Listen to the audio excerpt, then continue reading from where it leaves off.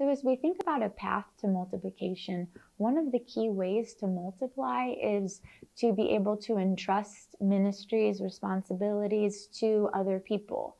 So it can't just be a one leader, many follower model, but you saw Jesus investing in a few, knowing that those 12, those 72, those 120 someday would most likely be leading their own ministries, having their own teams under them, having their own churches around them. And so as we look at multiplication, we realize that we need to restructure so that we're opening up more avenues for service and for loving the lost, and also that we're entrusting the ministry to many leaders, not just to one or two.